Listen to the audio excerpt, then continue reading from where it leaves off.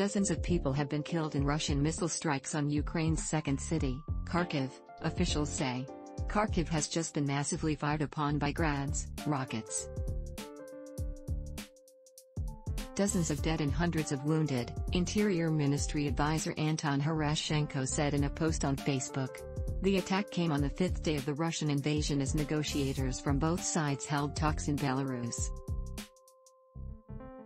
Other major Ukrainian cities remain under attack from Russian forces. Videos shared on social media showed rockets landing all over Kharkiv, in what some defense analysts described as typical of a cluster munition strike on a dense urban area. The fighting has already caused more than 500,000 Ukrainians to flee their homes, while millions more are seeking refuge underground.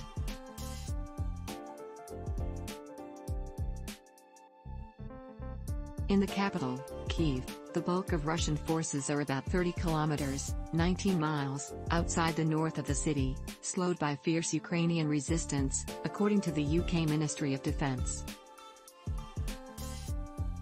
But street-level fighting continues in several parts of the city. Despite the danger, a two-day curfew has been lifted, with residents emerging from underground shelters to buy food and gather supplies. Ksenia, who spent more than 36 hours underground, told the BBC she had managed to get home.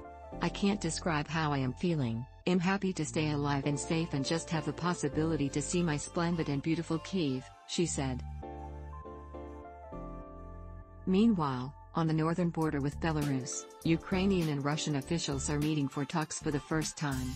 Hopes for a breakthrough are slim, but Ukrainian President Volodymyr Zelensky said there was a small chance to end the war.